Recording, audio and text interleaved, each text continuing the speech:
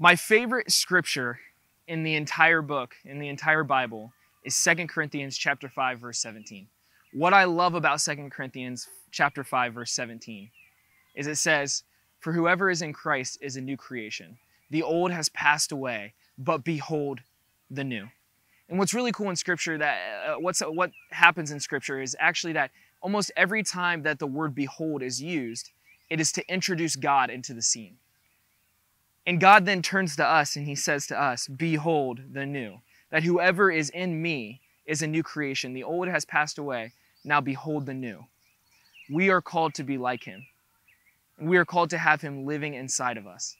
And through our baptism and through our confirmation, he takes up his residence inside of us so that we are never alone.